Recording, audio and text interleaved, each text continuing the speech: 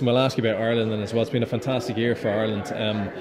Looks like they've gone to another level there. Possibly the best Irish team of all time at this stage, would you say? Yeah, I think so. You look at the standards that they've set for themselves. You speak to the players about the environment that they're in. They say it's a really good, healthy environment. They're passionate about it, showing up for work every single day, and you can see that on the field and the way they've adapted. I think in the way they've played, they've brought their game on to a new level in terms of dealing with oppositions, coming up with different strategies to get scores. It's been really enjoyable to watch them. I think not just that first 15, but they've got a backup squad there that can do a job. I think that's really important going into a World Cup here. If you've got any injuries, they've got guys at that level to compete. So fingers crossed for a really good summer.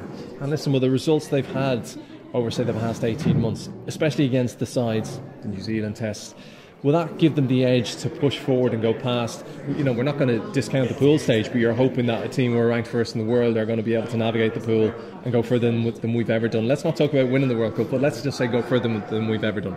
Yeah, look, that's always the aim. I think you look at the draw; it's a tough draw. They're, I suppose, not under any illusions of how difficult they will be, and the World Cup is never easy. We've seen that in the past.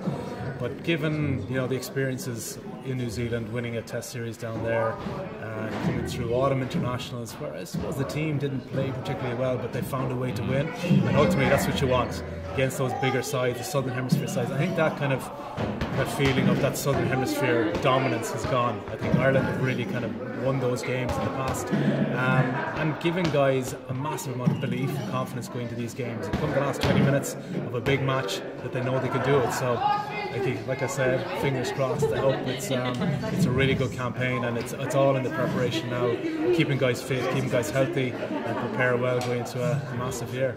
And listen, just finally then, where's the other threats going to come from? It does seem that a switch has happened, that it's gone a bit more Northern Hemisphere, the favourites now.